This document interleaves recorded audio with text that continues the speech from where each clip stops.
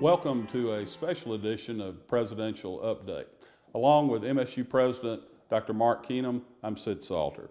Today we're in historic Lee Hall, which has been newly remodeled and now once again houses the President's office and the administration of the university. We want to talk about that and other noteworthy events over the past year with our President. Dr. Keenum, it's become sort of a tradition at this time of year each year that you reflect over the successes of the past year and you look ahead and share with the university your vision for the year to come. Welcome, and let's do that again. Well, thank you, Sid, and I appreciate the opportunity to have this visit with you to talk about a lot of the really great things that we've experienced here at Mississippi State, particularly over this past year. It's hard to believe that we're here at Christmas time and that we've gone through this year, and again, quite an exciting year. I'm very proud when I reflect back and look at some of the exciting things that we've accomplished over the past year, particularly where our students are concerned. You know, we had a wonderful graduation class of students, another record number of graduates. More than 4,300 degrees were awarded by Mississippi State University at the baccalaureate, the master's, and the doctoral level. We're meeting the need of our state and producing more college graduates, and our state needs more graduates in our society, working to help meet the critical needs for moving Mississippi forward. And we're clearly on the forefront of that here at Mississippi State. You know, not only are we graduating wonderful individuals who are going out and working in many different areas, but we're also continuing to attract some of the best and brightest students from our state and from all across the nation, for that matter. This year's freshman class, for example, was one of the best academically prepared classes of freshmen that we've ever welcomed to Mississippi State, setting yet another record with the highest average ACT score in the state of Mississippi. I'm very proud of that fact. And for the third year in a row now, we're more than 20,000 students. And we're growing, and we have a goal to continue to grow our enrollment here at Mississippi State. And I'm proud that we're able to attract, again, some of the best and brightest young people to come to get their education here at Mississippi State to prepare them to do whatever they want to do with their life. I'm very proud of the work that we're doing with our faculty and that they're doing, and our staff in the area of research. We continue to be, by far, the leading flagship research university in the state of Mississippi, helping to meet critical needs in our state, our nation, and globally. And I'm proud that we are continuing to put emphasis and focus for our students. We're very student-oriented, Carnegie I, Class I research university that focuses on the needs of the students and exposes them to research and to try to inspire them to continue their efforts of doing research in their academic fields of choice of study, to see if they want to pursue further professional degrees or graduate degrees after they earn their baccalaureate here at the university. Doing outstanding work, meeting critical needs again for our state and our nation. I'll be in New York meeting with university presidents from all across the country as we're launching a new effort to address a critical issue that I'm proud that Mississippi State is involved in, and that's meeting the needs of addressing the critical challenges of the future of global hunger. And as a land-grant leading research university, we have for many years and will continue to strive to address these critical challenges of the future.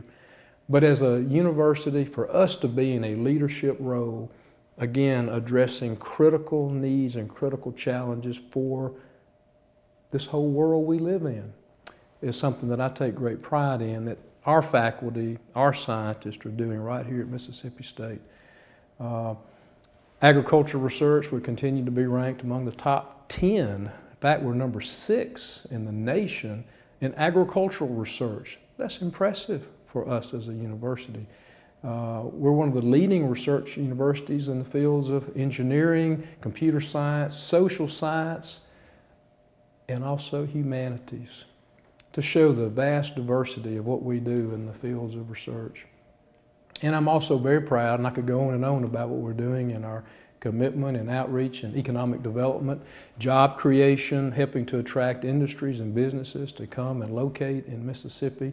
We partner consistently with Governor Bryant and his economic development team and helping to attract industries to our state to make sure that they know when they come to Mississippi that they'll have a major research university there to help assist them as they start up their company and as they get their company up and going, to assist them to be as efficient as they can be.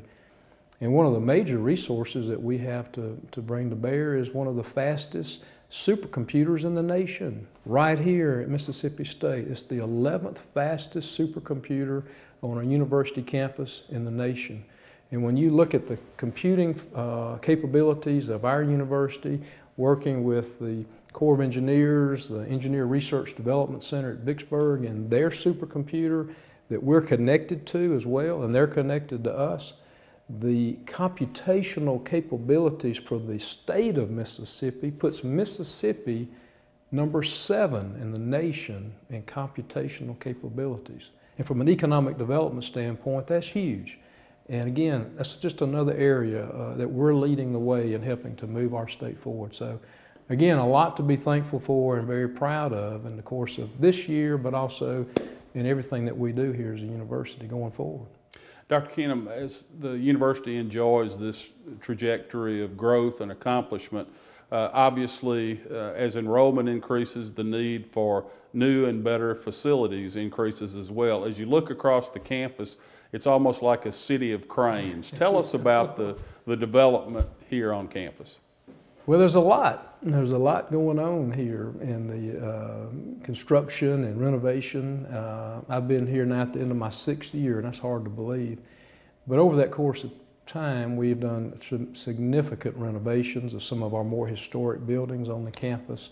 The very building that we're in here today, Lee Hall, has just undergone a wonderful renovation from top to bottom. Our iconic building right here on the drill field. But I go just across the way behind the YMCA building. There's a big, huge hole in the ground right now where we're building a new state-of-the-art classroom facility. It's a 150,000 square foot building that will be a high-tech classroom facility with parking, which is also a big need on our campus. That project will be completed by the fall of 2016. We have plans to begin construction next year on expanding our Mitchell Memorial Library. That's something, since I arrived here, that Dean Francis Coleman, the Dean of our library, has really stressed to me the need to expand our library and library facilities. And it'll also, this expansion will allow us to do a better job of showcasing our wonderful Ulysses S. Grant Presidential Library.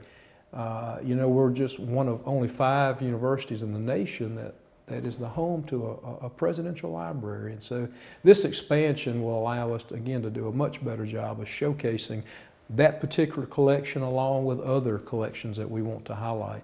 This year was a wonderful year for our football team, that we're so proud and excited about the accomplishments of our football season. And to celebrate the 100th anniversary of playing football at Scott Field, with a brand new football stadium, the expansion, the $80 million expansion, which is just wonderful, wonderful addition to our campus and to our football program.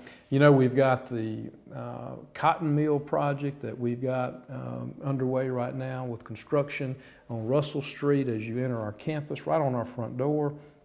Is going to allow us to have a state-of-the-art convention center with hotel and parking. Is something that we have desperately needed on this campus for many, many years. And so I'm really proud that that project is underway and ongoing.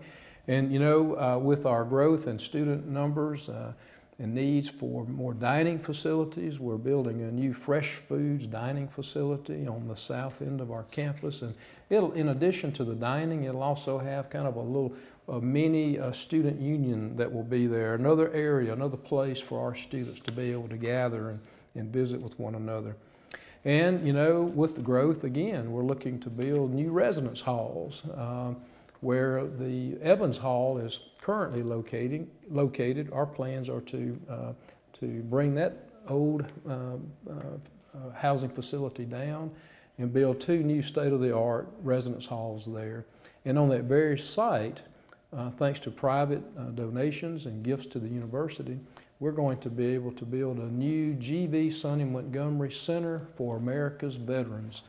And I'm very proud of the fact that Mississippi State University is recognized as one of the most veteran-friendly universities in the nation. Residence halls, veteran center, athletic facilities. We're building a new golf facility for our men and women's golf team out at Old Waverly Golf Club right now. It's under construction.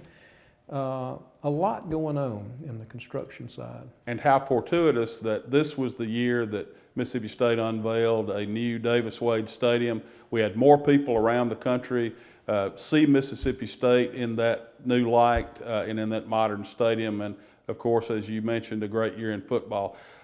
You referenced earlier the generosity of our MSU family, our alumni, our friends, our fans. Talk to us about the development efforts through the foundation and how these gifts help us move forward. Well, we've been very blessed. We have a wonderful alumni base who are so generous to this university, and many, many friends who support what we're doing here, who appreciate what we're doing as a university in supporting our students through outstanding scholarships, supporting our faculty with outstanding endowed professorships and chairs, and again facilities that we've been blessed with the generosity of many of our friends and alumni. It's hard to believe that this past year, for example, we celebrated for the first time in our school history gifts of over $100 million, in fact $106 million. And over the past 3 years we've exceeded more than $80 million a year, which is just unprecedented, and it warms my heart to know that there's that type of generosity out there. We've launched a capital campaign called Infinite Impact, and our goal is to achieve gifts of $600 million by the year 2018.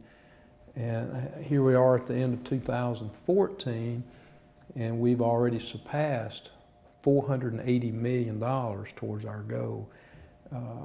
I'm very impressed, and I'm very thankful again for the support and generosity. It makes a huge impact on this university and who we are and what we're capable of doing going forward. So we owe a huge debt of gratitude to all of our many, many supporters. One of the areas where Mississippi State has been able to stand on the shoulders of our supporters and donors is at MSU Meridian. So much happening there. Talk to us about that. Well, thank you. We do have a lot going on in Meridian. We have 2 campuses there, our College Park campus and our Riley campus. In fact, the IHL Board of Trustees just this year officially named our 2 campuses, as I mentioned. We have a lot of growth, particularly in our downtown Riley campus. Many people are familiar with our Riley Center for Performing Arts, which has our beautiful opera house and a lot of really special events. But the building right adjacent to it is the Newberry building, which the IHL Board has just approved naming the Robert Dean Jr. building in honor of one of our leading citizens there in Meridian and with the Riley Foundation. And it's the home of our business school in Meridian. And we just began work there this year on renovating the Crest department store building, which is adjacent to the Newberry Robert Dean building. And it will be named after former mayor, the late Alfred Rosenbaum, who was also very instrumental in his work with the Riley Foundation and in helping to lead that community. So we're very thankful again for the blessings of the support from the outstanding Riley Foundation, who's helped make all of this wonderful expansion in downtown Meridian possible. And this new Crest building, that's now the Rosenbaum building, will be home to our kinesiology program that we will be teaching there in Meridian. And we're also going to have a wonderful state-of-the-art high-tech library located downtown in that facility. We hope to have that building renovated and up and operational by about this time next year, so we're about a year away. but a lot of energy is in our Meridian community and with our Meridian campuses, and I'm excited and hopeful for continued enrollment growth with our presence there in East Central Mississippi. And with the good efforts of Dennis Sankovich and the Riley Foundation Board, we're also going to have to build a trophy case at the Riley Center as well. The prestigious Governor's Award for the Arts has been awarded to our MSU Riley Center for Performing Arts, and I'm looking forward to being there to receive that special recognition at that very prestigious award ceremony. And again, it is a beautiful, beautiful facility, wonderful showplace, not only for our university, but for the state of Mississippi. And I'm glad that it's being duly honored by this with this prestigious award. You will enjoy being with the governor for that award ceremony. You're also with the governor a great deal during the budget process and with our legislative leadership. Give our university community and our alumni your sense of what the budget outlook is for the next year. Well, I hope good. I was very pleased that this past legislative session, the legislature, with the leadership of our Lieutenant Governor, Tate Reeves, and Speaker Philip Gunn, provided the IHL system with a significant increase in funding that was very impactful for our university, that allowed us to do to address some critical needs, not only here, but for universities across the state. And they recognize the importance of higher education and the role that higher education plays in uplifting a state economically. And so I was very pleased with the success of this past session, and am somewhat optimistic going into this next session, which begins in January. We as a system are going to work collectively to ask our leaders to help us again with an increase, to take care of the needs of our faculty and staff with some pay raises that we desperately need all across our system. And we'll be communicating that and working very closely with our legislative friends and leaders to help address, again, the critical needs of our system. But we are blessed that we have leaders who understand, again, the importance of higher education and the role it plays, and the fact that we need to continue to have the best and the brightest in the classroom and in the laboratory, helping to lead the way in our state. Dr. Keenum, this year, Mississippi State, for the first time in our history, #1 ranking in football around the country, a lot of fun. It also has some tangible benefits. In enrollment meetings, we're seeing that applications for housing and for actual enrollment are up as we move forward. What do you think the benefit of this unprecedented success to the university proper will be? Well, I'm very proud of our team and what they've done, Coach Mullen and all of our young men, and the sacrifices and the hard work that they've put forward on the playing field. And that has meant a tremendous benefit to our university, just in the exposure, as you mentioned, not only here in the state, but all across the nation. You know, when I travel around the country and have over the last several weeks, I've been so impressed with the people that know about what's going on in Mississippi, at Mississippi State. And as you say, the awareness of our university, it gives people an awareness that they may not know otherwise. And when they learn about who we are and what we have to offer and the quality of our programs, and it inspires them to maybe come visit, they like what they see. And I think that's why we're seeing, as you mentioned, an increase in applications to our university for potential students to come and go to school here. The awareness factor is tremendous. And the benefit not only to us as a university, but to the state of Mississippi as a whole, the positive discussions about our state and our university is tremendous for the state and for potentially economic growth and development, and people having awareness of good things happening in the state of Mississippi, not just football, but it opens their eyes about our state and what we are and what we mean to this nation. It's been a long time since the Mississippi State family felt as good about itself as they feel right now. It's the holiday season. I understand you have a message for our Bulldog family that you'd like to share. Well, thank you, Sid, and thank you for visiting with me this afternoon. I'd just like to say that I'm very honored and very blessed to be here, and it's been 6 years as president of Mississippi State University. And this holiday season is always a very festive and exciting time for all of us and our families.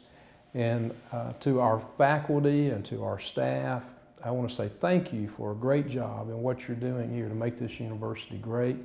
And to all of our Bulldog family, our students, and everyone who love this university and care about this university.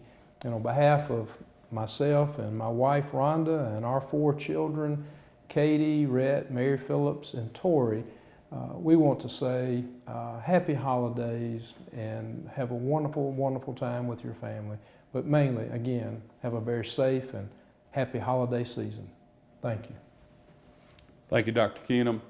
Thank you for joining us for this special edition of Presidential Update. We'll see you with the next edition in 2015.